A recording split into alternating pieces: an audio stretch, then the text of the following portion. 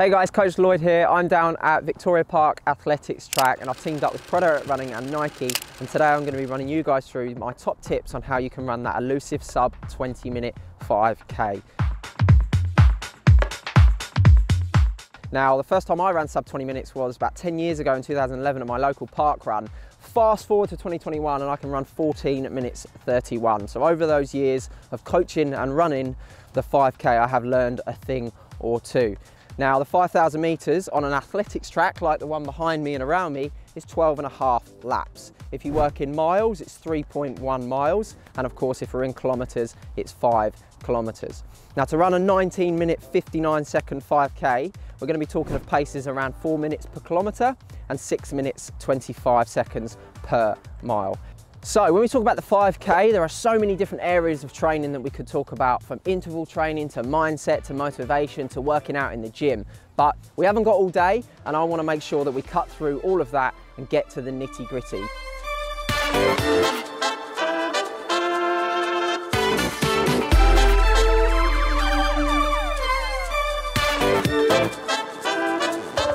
So if you're like me and you love running, I'm sure one of the terms that you've heard over the years is consistency is key. Okay, we see it in magazines, we see it on blogs, we see it on YouTube, and you're definitely going to see it on a video like the one you're watching right now. But what is consistency and what does it actually mean?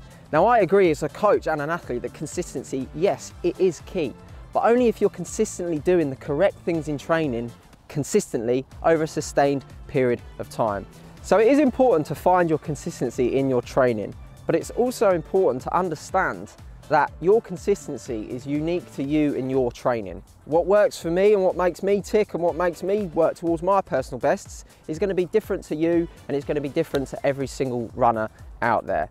It's also important to understand that we're not all in the same boat. Some of us have got jobs that we've got to go to, families that we've got to commit to, so many different variables that affect our training. Now, once you find your process and what works best for you, that is a process you need to stick to over weeks and weeks and months of consistent training. There is no quick fix, there is no shortcut, there is no super powder drink that you're going to be able to drink straight to a personal best. But if you can stick with that process that you know that works, you will find that you will become a faster, stronger and happier runner over time. One of my favourite quotes that I tell my athletes is that Rome wasn't built in a day, and neither will that PB.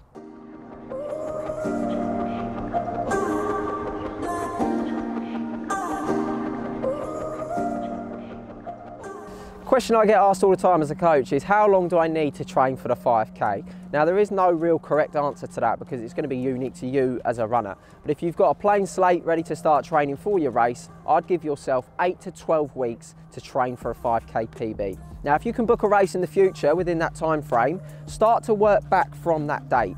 And that's where you can start to slot in your key training days, your rest days, any other target races or any other commitments that you want to put into there. That's going to give you the power to structure your training accordingly. Now, a really important thing as well is that if you can work back from your target race and you can structure in all these other elements of training, it also gives you the power that if you do have any setbacks, whether you're ill a day or you've got a bit of a niggle or you've got a wedding to go to on the weekend, you've got the time there to play with. So next piece of advice when we talk about training for the 5K, and you can relate this to most of your running, is keeping your easy days easy and ensuring that your hard days are hard. Now, I'm going to put a bit of a spin on this one because, again, this one can be misconstrued. Yes, we want your easy days to be easy, but your hard days, we don't just want hard running. It needs to be specific to the event and the goal that you're training towards. Now, if you can do this, if you can keep your easy days easy and recover in between your harder, more specific days of training, that's going to start to facilitate that level of consistency that we previously spoke about. Now, if we can create that level of consistency in our training, that's going to build your confidence week on week on week. A more confident runner is a happier runner, and a happier runner is a faster runner. So I'm going to give you an example on how you can keep your easy days easy and ensure that your hard days are hard. Now, I've got a great guy here, Steve. He is a great egg. Now, Steve trains 5 days a week, okay, and he mixes his training up across a few different disciplines. He does 2 easy runs of about 30 minutes in length. He does a medium bike ride of about an hour. He does an interval session on the track behind me at Victoria Park, and he does a long run of about 80 to 90 minutes. Now, he has 2 full rest days where he does nothing, and then he does one strength training session of about 30 minutes. So he really is, you know, sort of touching on all of those training elements that are really important to train towards the 5K. Now, Steve works full time, he's in the NHS, he's one of our key workers, he does about 65 hours of work a week. So he has to fit in his training in and around his work shifts. Now, his most important training days, as he told me, were his rest days. Now, the rest days are your most important training days, and that's when you're going to actually soak up that fitness and get those gains from all of the hard work that you've been putting in the gym, on the bike, or on the running track. Now, if you can get your mindset into a place where you sort of say to yourself, my rest days are my best training days, you will start to appreciate that why rest days are so important.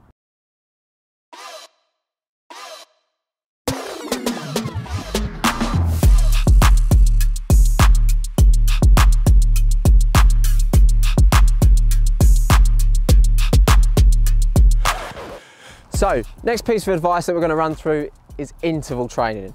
Now, if you've ever read a copy of Runner's World or you've gone on Strava, you've probably seen the elites and the sub-elites and people running well inside 20 minutes for 5K, smashing out massive interval sessions on athletics tracks, on hills, fartleks, tempo runs, threshold runs, you name it, I'm sure you've seen it. Now, when we talk about interval training, what does that actually mean?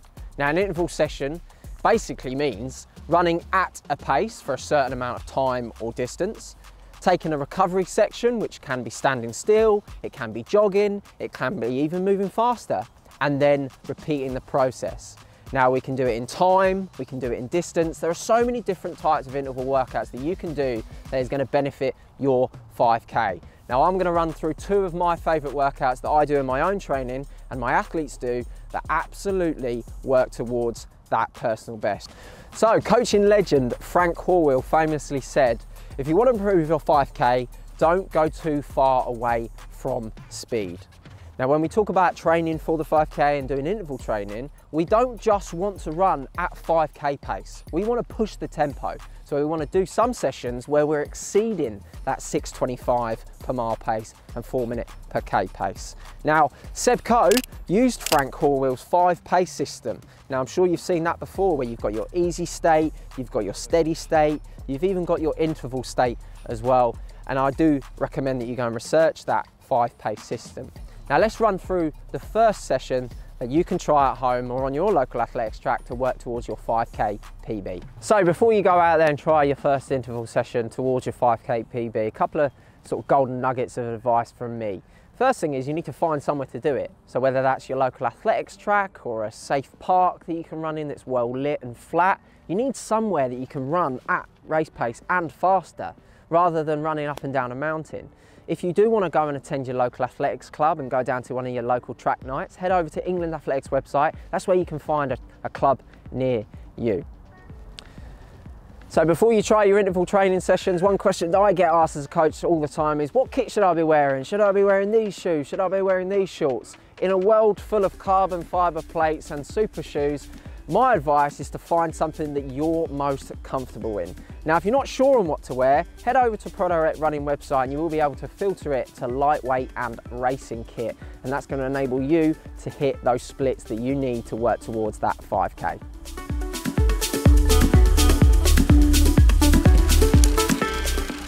Now, the first workout I'm going to run through with you, we have a track version and we have an off-track version, depending on what access to facilities you have in your local area. Now, the track version, we're going to need an athletics track of 400 metres. Now, that could be on the grass, synthetic or cinder track, but we need a 400 metre athletics track for this one.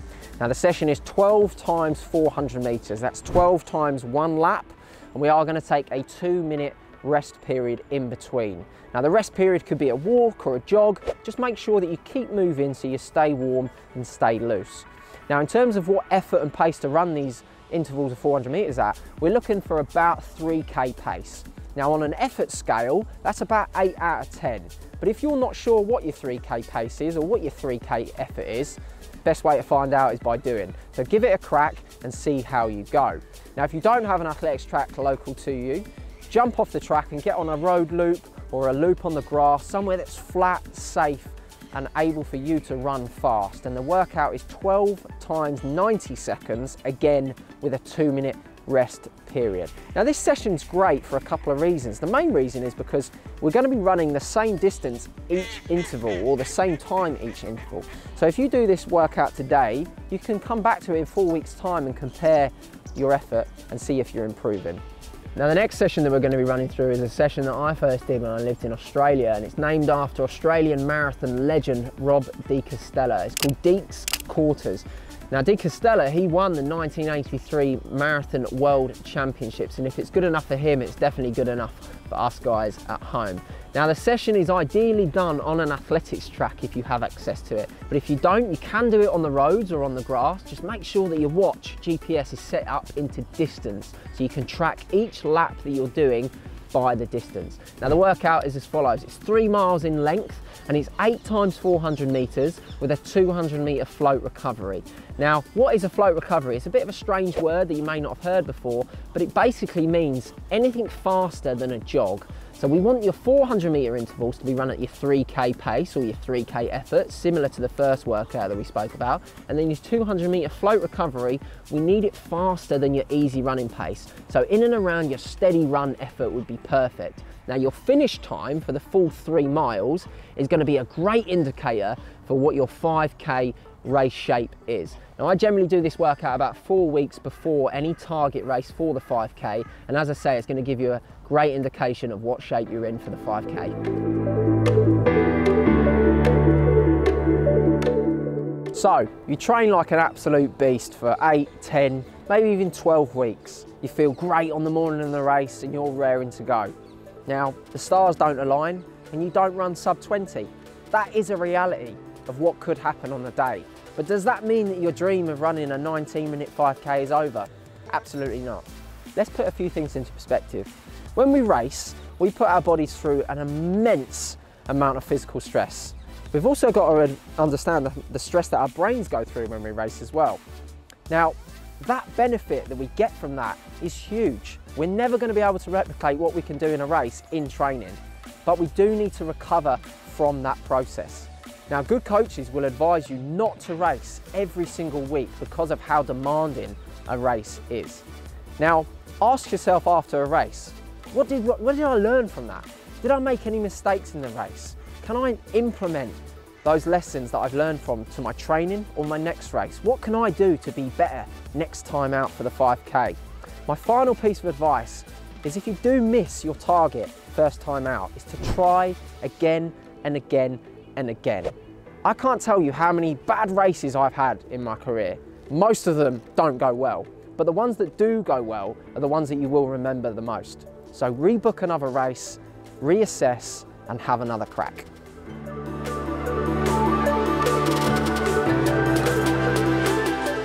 So another area of running that I love, and when we talk about the 5K specifically, is learning to love the 5K is really important. If you speak to any runner out there that's done a park run or a local track 5K, they will say how grueling the event is. Let's not sugarcoat it, it's a tough race. Whether you're doing 12.5 laps around a track or a loop around the Victoria Park run, it's going to be difficult. But learning to love the 5K is one thing. Well, how about learning to love it with others? Now, I think that the social benefit of running is massively important. It can be great for your mental health, it can be great for your confidence, and I talked about it earlier, being a happier runner is going to help you become a faster runner. Now, my advice in learning to love running and the 5K with others can include going down to your local park run on a Saturday and meeting up maybe with some colleagues from work, enticing them to start their running journey. Or you could head over to the England Athletics website and find your local athletics club that you could go down on a Tuesday or a Thursday night. Maybe there's a local crew or community running club near you that you could tag along on the weekend long run. There are so many different ways that you can find your social potential within your running. And if you can share the demand of training for the 5K with others in those tough interval sessions, all those tough long runs in the cold months through the winter, it's going to make your training a little bit more manageable and ultimately help you along that pathway to your new 5K PB. Eliud Kipchoge, marathon king, famously said that 100% of me is nothing compared to 10% of the whole team, and that's teamwork. So share the load, find your love for running and the 5K with others, and trust me, you will not regret it.